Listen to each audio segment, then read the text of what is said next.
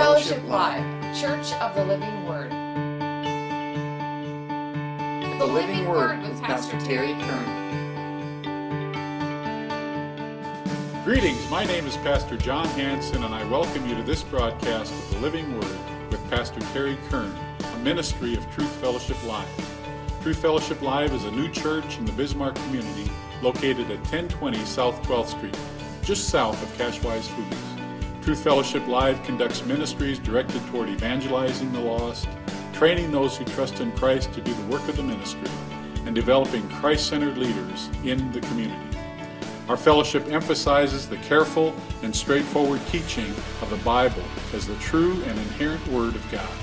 Truth Fellowship Live maintains a free grace outlook, which means we strongly hold to the doctrine that salvation is by faith alone. To that end, we believe in the importance of studying and obeying the Word of God.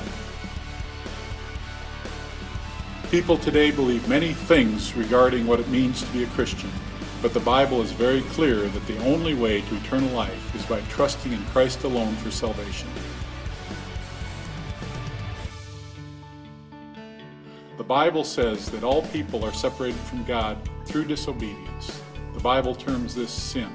We are all guilty before God because of sin, and we are condemned to eternal death. But the Bible also says that Jesus Christ died for those sins. Christ has paid the penalty for your sin and my sin. By trusting in Him alone, we receive eternal life. Please join me as we study the Word of God together with Pastor Terry Kern.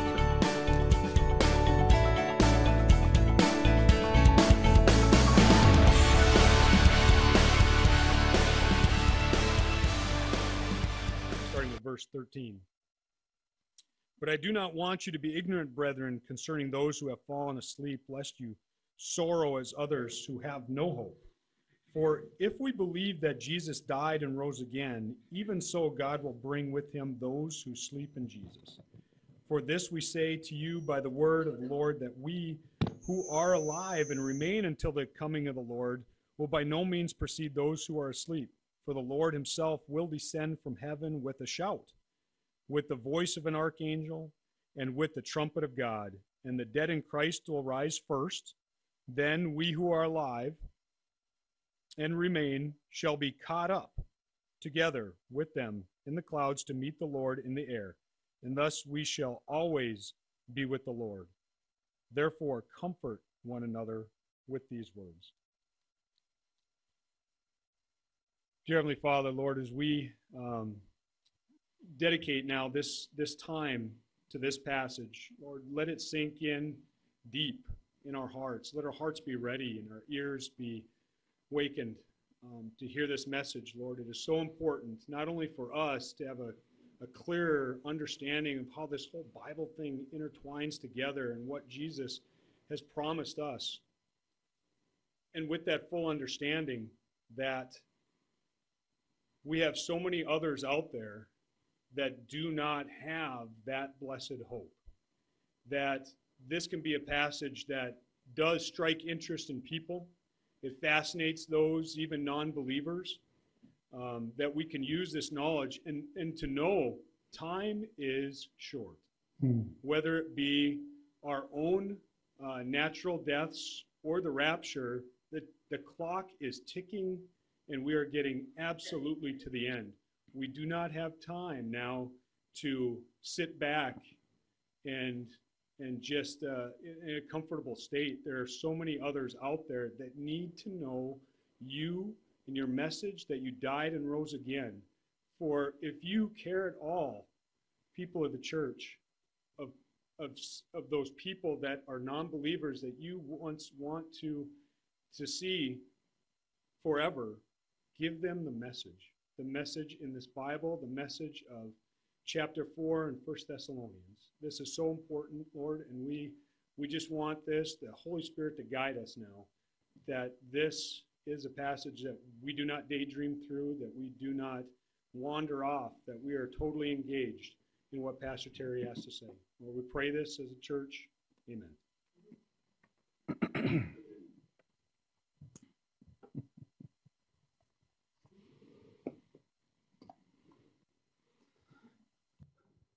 Guy is something else, isn't he? with all that was going on in your life this week, how in the world did you have time to do that? That's what I want to know. I don't know if anybody really wants inside No. my I think I agree with that. Oh, welcome to all of you who are joining us online and via television. We are at the last point on the sermon outline sheet called verse 18 of 1 Thessalonians chapter 4. And this is our way of handling this verse, which is, therefore, comfort one another with these words, because the things that we're going to be talking about today are extremely comforting, confidence-giving, joy-bringing, inspiring, and challenging as well, as Chris has been reminding us of how important it is that people need to hear this. Anyway, so that's, you should have a sermon outline sheet that looks fairly normal, and then you should have another sheet available to you, those of you who are here, a hard copy, with a single chart on one side and 4 charts on the other side, and I believe that is going to be made available as well to all of you who are joining us online and via television. All right, I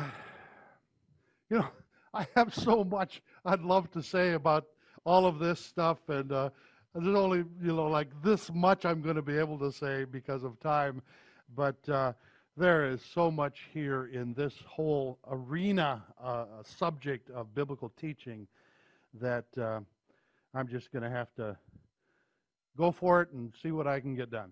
All right, even people who are completely secular, who have no spiritual interest or biblical knowledge or awareness at all, even those people agree with the fact that we all seem to be noticing the unusual nature of our times that we're living in.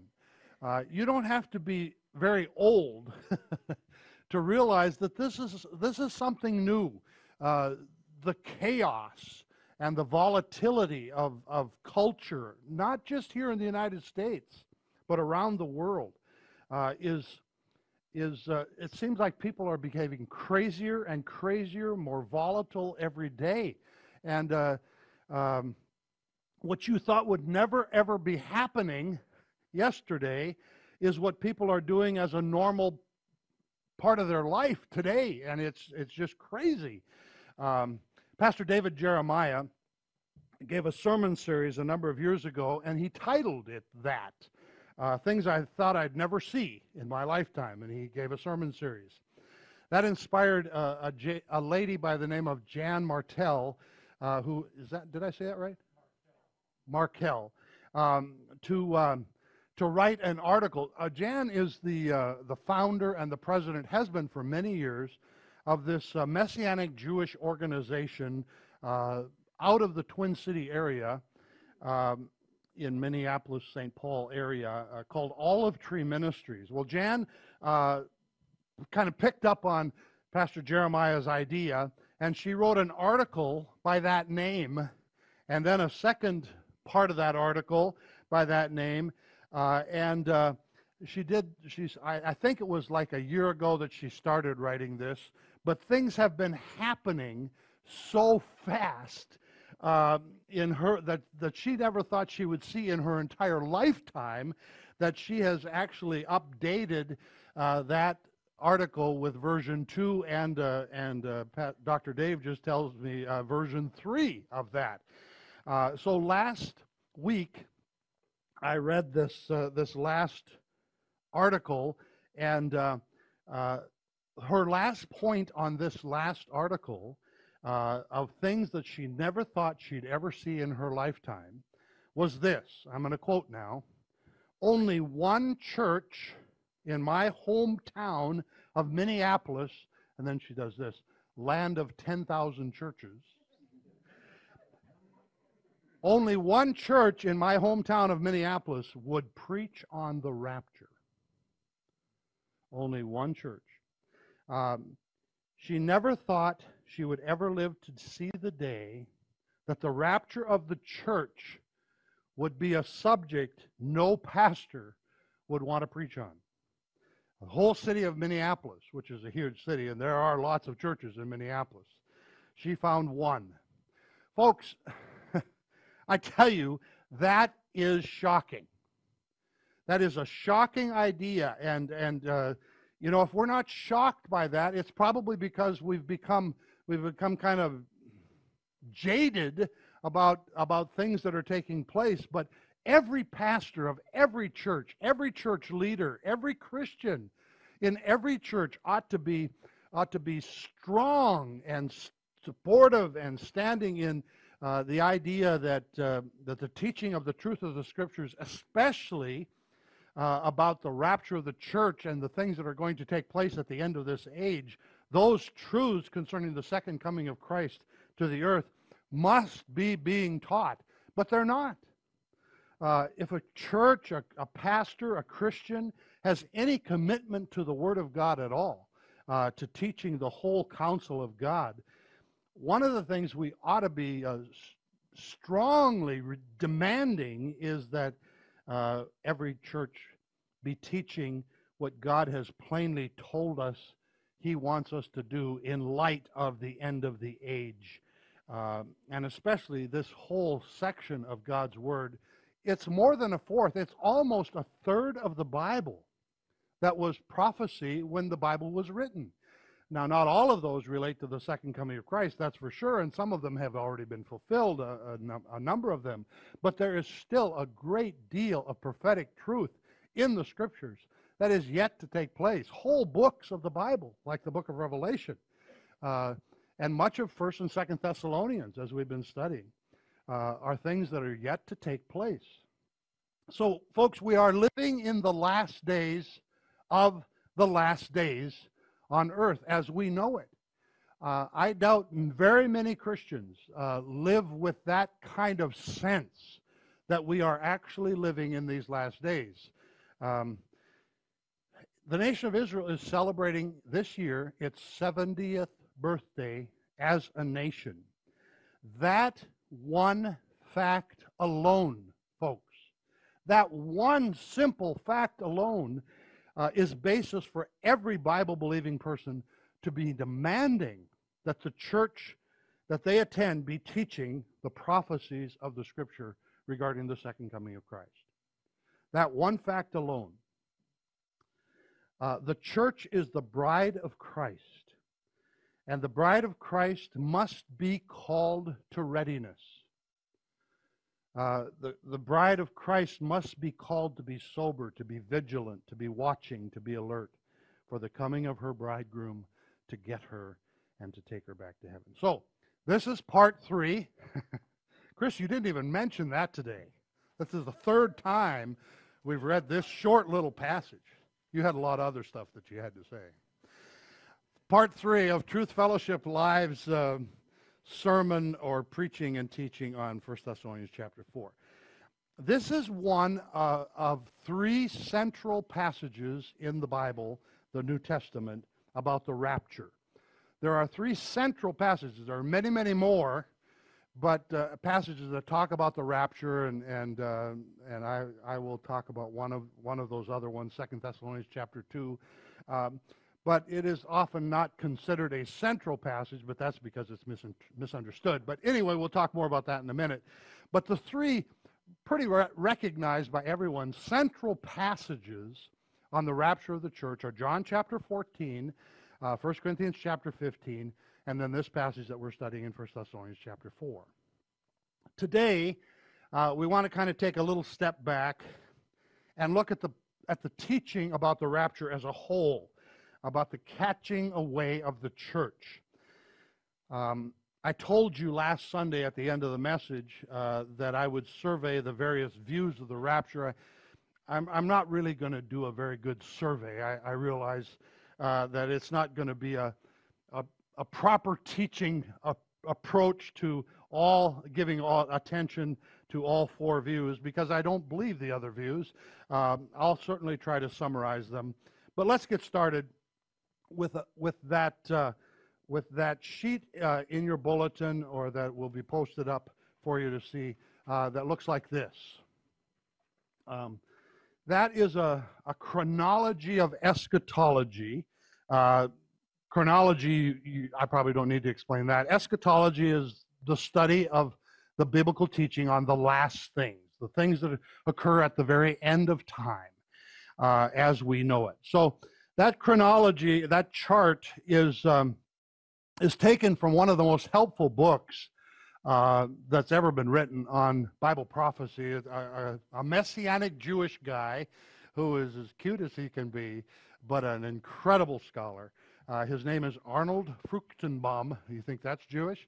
I think it is. He's a Messianic Jew, and he's a great scholar, and he has written this book called Footsteps of the Messiah.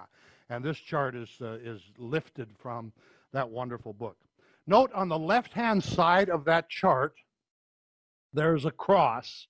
And of course, that represents our Lord's death on the cross, where he provided eternal salvation for everyone who believes in him. And of course, on the third day after he died and was buried in the tomb, he arose from the grave. 40 days after he arose, after he had spent some time teaching his disciples, he ascended back into heaven. His disciples asked him, as he was about to ascend back into heaven, "Are you going to set up your kingdom now?" And he told them, essentially, "No, not now, but it's not that it's not going to come, it's just not going to come now," is essentially what he told them. 10 days after they watched him ascend into heaven, the disciples experienced an incredible, incredible day there in the city of Jerusalem. It was the day of Pentecost in Jewish celebration life, but it's also the day that the church began, the Church of Jesus Christ, the bride of Christ. It's very, very clear that on that day the Holy Spirit came in a new way, and God began something new in his way of relating to the world. On the chart there, you see it as a little arc underneath, to the right of the cross, underneath the larger arc that says dispensation of grace, is the smaller arc called the church age. That's the time, the period of time in history that we are in right now. In a little over 14 years, folks, we will have been in this church age for 2,000 years.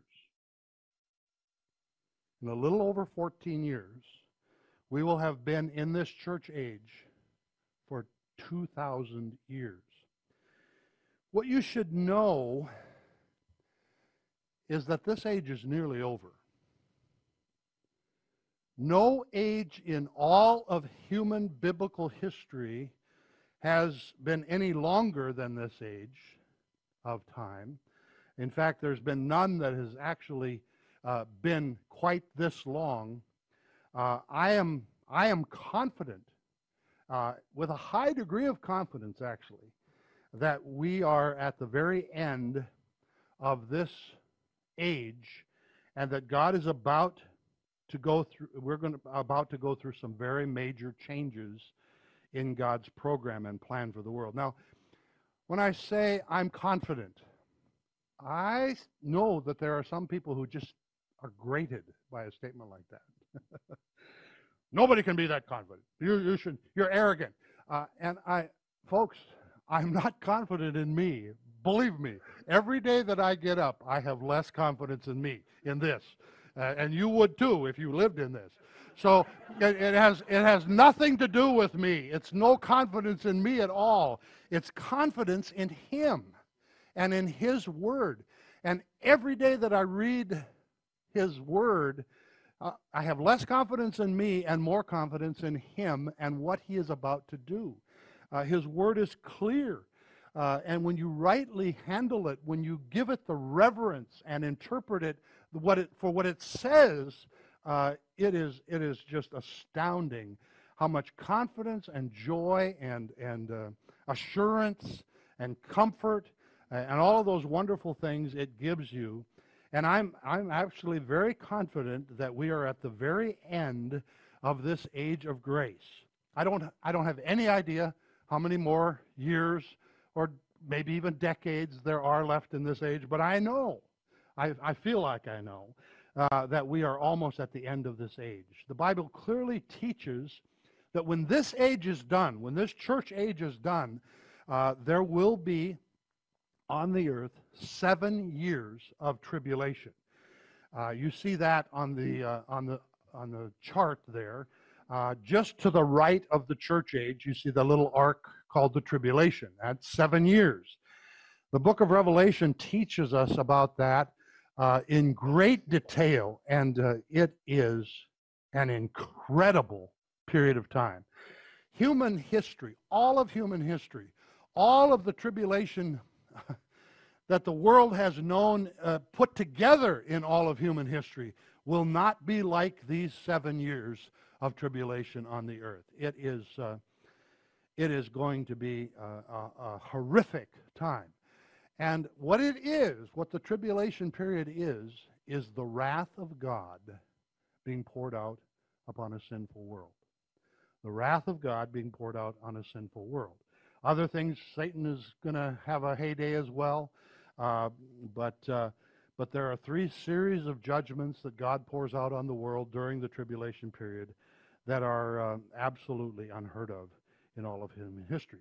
At the end of the tribulation period, after 7 years, and it is very specific to the day, 7 years, and that's repeated over and over and over in the book of Revelation, from the day that the nation of Israel makes a covenant with this person who will be known as the Antichrist, and the tribulation begins. It'll be 7 years to the day that it ends. The Bible makes that absolutely clear. So, at the end, after the tribulation period, Jesus Christ will return to the earth, and he will set up his messianic kingdom. That's that next arc to the right you see there, the messianic kingdom. It is 1,000 years. 6 times in the book of Revelation, chapter 20, we are told by God that this period of time will be 1,000 years long. So 7 years and 1,000 years that follow it, and that's the millennial kingdom. At the end of the millennial kingdom, all of the unbelieving dead of all of the ages of all of human history will be raised back to life. They will be given resurrection bodies, and they will all, this is all of the unbelievers of every age of all of human history, be raised back to life, and they will, along with Satan, all of the fallen angels and so on, cast into the lake of fire forever and ever. Then all believers of all of the ages of human history will enter into what is called the new heaven, the new earth, and the new Jerusalem. Arnold Fruchtenbaum calls it the eternal order. That's that arrow off to the right of this chart. So that's how the Bible clearly teaches human history will play out. There are lots and lots of details given to us in the Scriptures. And I know that some of you listening to me right now are finding what I'm saying preposterous. Preposterous. You might even be scoffing, and you might be saying in your own mind, this goof guy, he's making all this stuff up. This is just made up stuff. You might think I'm talking gibberish. You might dismiss everything I'm saying as religious myth, as a bunch of craziness. And if you think that, I think there are probably 1 of 2 reasons why you think that. One of them would be that you just don't believe in God or the Bible or Jesus or any of that. You've rejected all of that. I doubt there are very many people listening to me because I'm sure they wouldn't be this far into listening to me talk if they probably believe that. But if there are any of you who think that, I just want to encourage you. God must be working in your heart and life if you're this far into listening to me talk about the Bible. And that must mean that God has something very significant in store for you, and if you would just pursue it and give the Bible and God and the Lord Jesus Christ an opportunity to work in your heart and life, you will find the truth, and the truth will set you free, and you'll be amazed at what God will do in your life. That's one possibility. The other possibility is you might believe the Bible, or you might believe in Christ, but you have been taught for so long by whatever church it is that you've been going to that people who say these things that I'm saying are just taking the Bible way too literally. It doesn't mean that what you're saying it means. The things I'm describing, they're not actual real things that are going to actually really take place.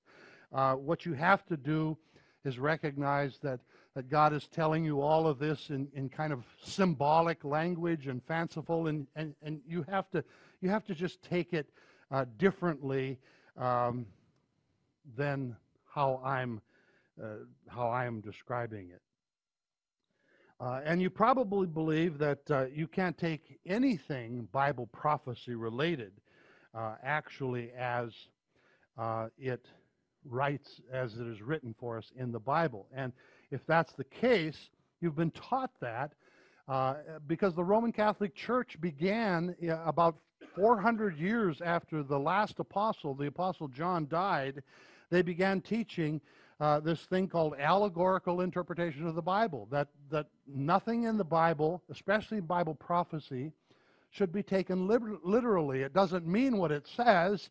It means something different behind what it says, and it's up to you to figure out what it means. So that became kind of the way everybody in the whole world began to believe the Bible should be understood. And even though many wonderful changes came at the Reformation time around 1500 AD in Europe, the Protestant Reformation was what we often call it, allegorical interpretation of the Bible is not one of those things that changed. What did change, however, is that after the Reformation, people began to have the Bible in their own language. And common people didn't have to be Bible scholars, they didn't have to be priests in the church or whatever. People began having the Bible available to them to read. And they began to read it. And they began to take it for what it said, for what it does say. And they began to realize that God has clearly spoken. God has described in detail the things that He does intend to do in the world, and that He has promised and prophesied about how it's all going to take place. So, when you read the Bible for what it says, what I described for you in this chart is what God plainly says He is going to do. But not only did these people realize that God has plainly told us, both Old and New Testament, that there is going to be this 1,000-year kingdom on the earth when Jesus Christ returns and sets it up, and He's Himself going to rule the earth for 1,000 years. They also discovered that before that happens, before that kingdom rule of Christ on the earth, there is going to be this 7-year terrible tribulation period on earth too. Now that's described in great detail, as I said, in the book of Revelation. So, as people kept reading the Bible and just taking it for what it says, they began to understand that God also described something else in detail of how the church age will end. And that brings us to our other set of charts that look like this. Because the Bible describes this rapture of the church that's going to take place, this catching away of church-age believers. Now, I don't want to revisit everything that we've studied about the rapture. This is the third sermon on these few short verses in 1 Thessalonians 4.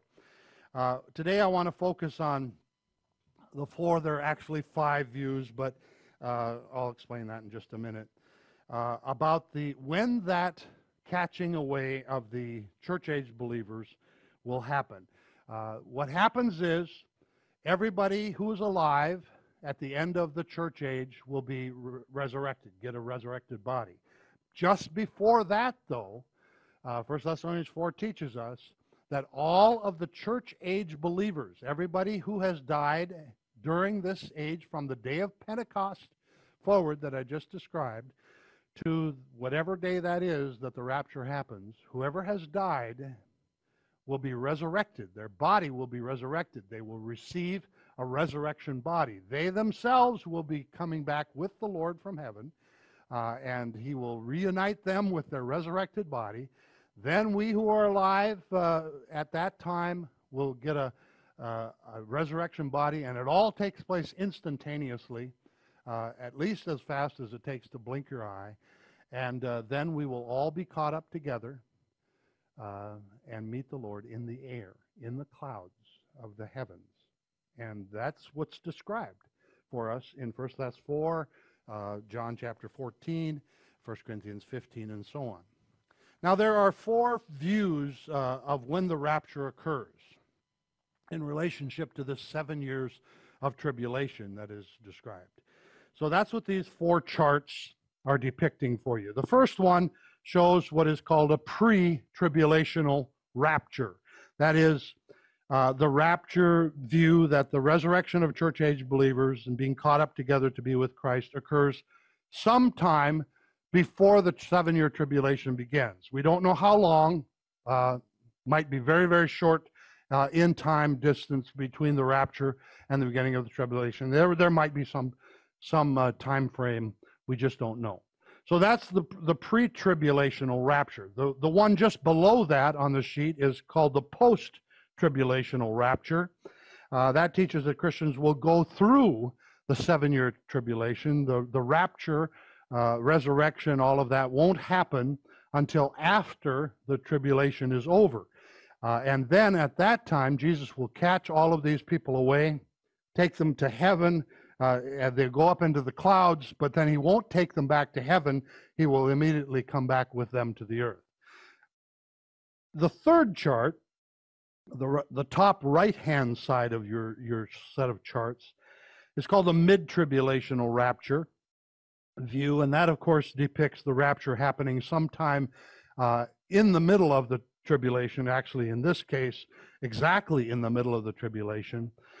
But a variation of that mid-trib rapture view is what is called, and this is a most recent one, the pre-wrath rapture view, which teaches that the rapture will happen shortly after the middle of the tribulation, when things start getting really, really, really bad.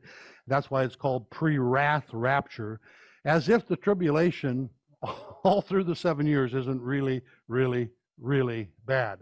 I'd just like to say some of the things that will happen in the early part of the tribulation worldwide will make what's taking place in California, those horrific infernos that are taking place in California, look like, I don't know, burning your finger with a match? I don't know. But what takes place during those first 3.5 years of the tribulation period is horrific, and it only intensifies and gets worse during the last 3.5 years, and that will all occur worldwide and so on. So there is really no basis at all for a pre-wrath view. The fourth view is called a partial rapture view. That teaches that Christians are raptured at various times throughout the second half of the tribulation. And the rapture happens, according to the partial rapture view, for people who have been living really good lives, who don't waver in their faith, And when they reach a certain point of spirituality, they are raptured. And since some people don't do as well as others, they are all raptured at different times. The only problem with that view is that the passages that teach us about the rapture clearly teach that all Christians are raptured exactly at the same time. Those who are dead in Christ are raised first, then without any gap in time, those who are living are changed instantaneously. All church-age believers are caught up together to meet the Lord in the air. So there's absolutely no passage, no basis for the partial rapture view in the Scriptures, and we shouldn't waste time talking about views like that because they're false teaching. It's false teaching. And there's no biblical basis for the mid-trib rapture view either. The ideas to support the mid-trib are simple variations of the pre or the post-trib views, so I'm not going to spend any more time on that one either. I told you I was going to hurry through this. The post-trib rapture view is the view that teaches that the second coming of Christ and the rapture of the church are one event, not separated by 7 years, but one event that occurs at one time. All believers are raptured. They meet the Lord in the clouds of the air, and then he turns around once they are there with him and brings them back to church, to the earth, and the church age, everything is done, the kingdom age follows. Of course, this means that all believers are on the earth throughout the 7 years of tribulation, and post-tribbers say that the presence of saints on the earth during the book of Revelation proves that Christians go through the tribulation. Now, folks, it's very, very difficult for me to objectively present the post-trib view because I'm totally convinced that there's absolutely zero basis for it in the Scripture, that the rapture of the church will occur before the tribulation begins. I'm fully convinced of that, as Romans 14:5 says we all ought to be, fully convinced in our own mind of what the Scripture teaches. So I'm regarding the Bible, the rapture of the church teaching of the Bible as that. But so for the next few minutes, rather than try to refute or argue against the post-trib position, I'm simply just going to state some of the major reasons. And this is some of the major reasons. This is not by any means all of them, but I'm just going to survey real quickly, I think I've got 4 here, major reasons why I believe in a pre-trib rapture of the church. First is the bridegroom comes to get his bride. The bridegroom is Christ, comes to get his bride, the church, and takes her back to heaven to be with him for the wedding celebration. That's what Jesus taught in John chapter 14. He clearly sets the picture of the Jewish wedding ceremony in context with the rapture of his church. He says, "In my Father's house are many mansions, and I'm going there to prepare a place for you. And if I come again, I'm going to take you to be with me to myself." And he clearly presents the idea. When you put that idea, that's what happens with the Jewish wedding celebration, where the bridegroom comes and fetches his bride, and after he has made all the things ready in his Father's house, he's made everything ready, that he comes suddenly, fetches his bride. She doesn't even know the day or the hour that he's coming. He comes, he gets her, he takes her back to the place in his Father's house that he's prepared for her, and the great wedding celebration occurs. When you put that together with 1 Thessalonians chapter 4, the passage we've been studying, the rapture of the church is clearly prior to the tribulation on the earth. Number 2, as you can see, I'm not developing these ideas there. I'm just giving you sketchy overall concepts. But the more you study them, the more solid and foundational they are, the more you realize as you study these passages. Second is the people who populate the millennial kingdom age are people who live in their still unresurrected bodies. And those are people who have survived the 7-year post-tribulation period. But if the rapture and the resurrection of all believers occurs at the end of the tribulation period, there's no one left in an unresurrected body to become the people who populate the millennial kingdom.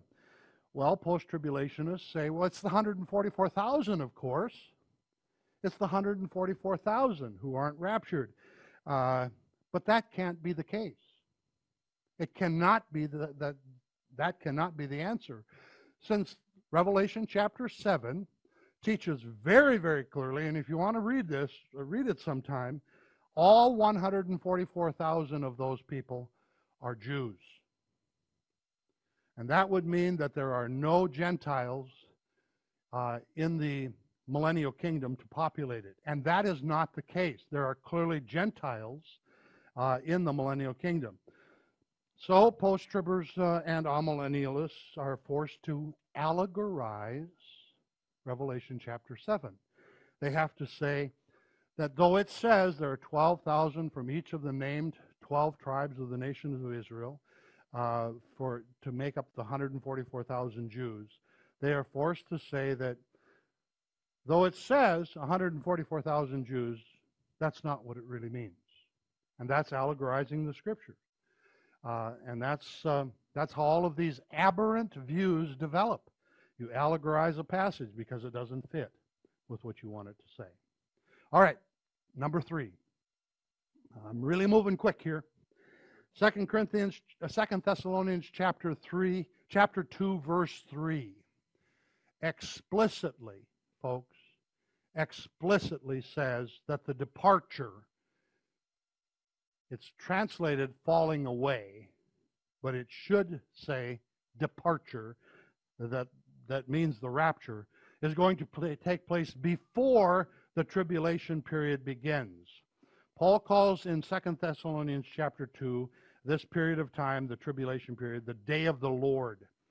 And he uses the word apostasia to change, and that word is changed to mean spiritual falling away rather than physical departure. And lo and behold, it was changed by the Roman Catholic Church in the Rhymes edition of the Catholic Bible and by the New King James translators.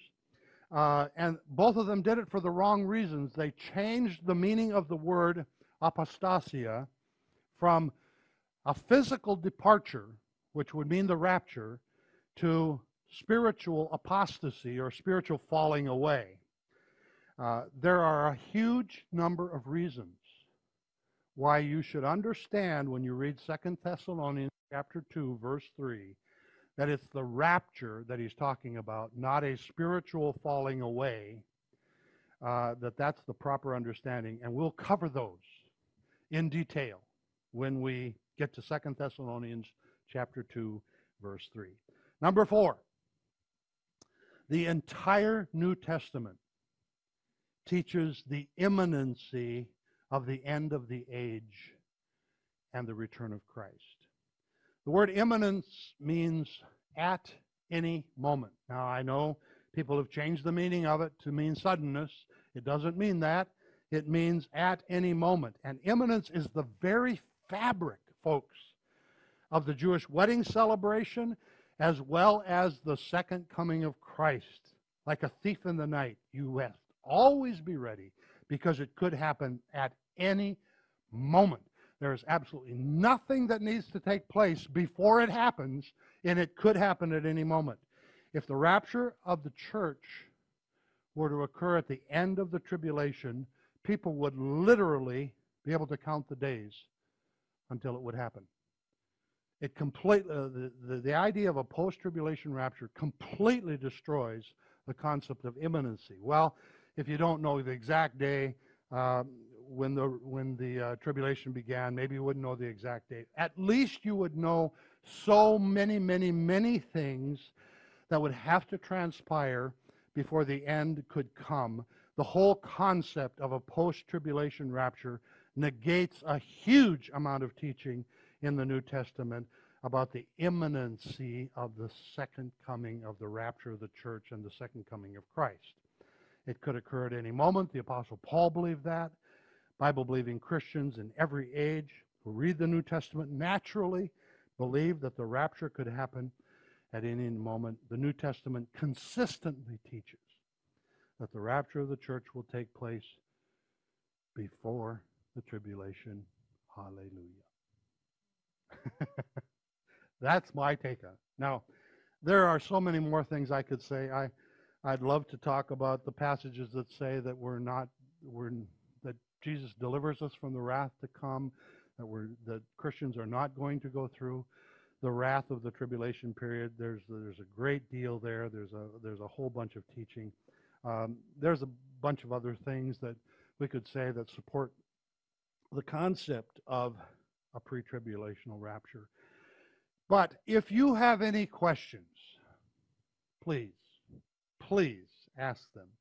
You can go to truthfellowshiplive.com, and I know you can ask questions there, or you can call Pastor John, and he will answer all of your questions. His number is 701-390-7311, right? 701-390-7311. Write it down. You can call him, and he will be delighted to respond to any of your questions. And I'm telling the truth on that. He's a wonderful guy. He does that. Okay, here's the timeless truth that I wrote, and I'll be done. I know it's been long. Sorry, folks. But I didn't get on till a little later today. I want you to know there are reasons why I was a little late getting on, and they aren't all my fault today, which was late. Believe me. Even though I'm the last one and gets blamed for being late, it's not always all my fault. All right, here's the timeless truth. God has spoken. Jesus the Christ is going to come again. He's going to fetch his bride, gather his saints, rapture his church. And that day is, folks, very near. Nothing, absolutely nothing has to happen, has to take place before that blessed hope occurs.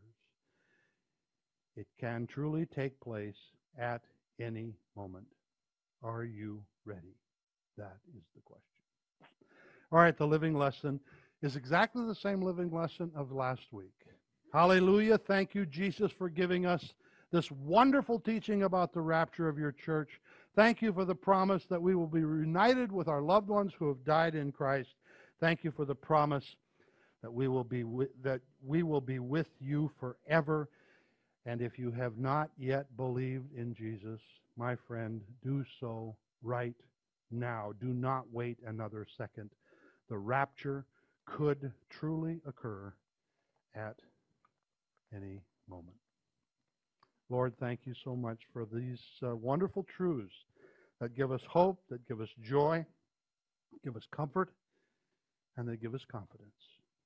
We love you, Lord, and it's in your name we pray these things. Well, thanks, Pastor Terry, for opening up the Word of God to us, and thank you for joining us. Did you know you can be certain you have eternal life beyond a shadow of a doubt? The Bible says, this is the testimony, that God has given us eternal life, and this life is in His Son. He who has the Son has life. He who does not have the Son of God does not have life. These things I have written to you who believe in the name of the Son of God, that you may know that you have eternal life. If you'd like to learn more about your life in Christ, please contact me, Pastor John, or one of our staff at truthfellowshiplive.com, or call us at 701-751-0103. I'd also like to invite you to consider joining us in worship on Sunday mornings. Fellowship time begins at 10 a.m., followed by our worship service at 10:30. Our address again is 1020 South 12th Street, Bismarck. Thanks for tuning in, and have a wonderful week.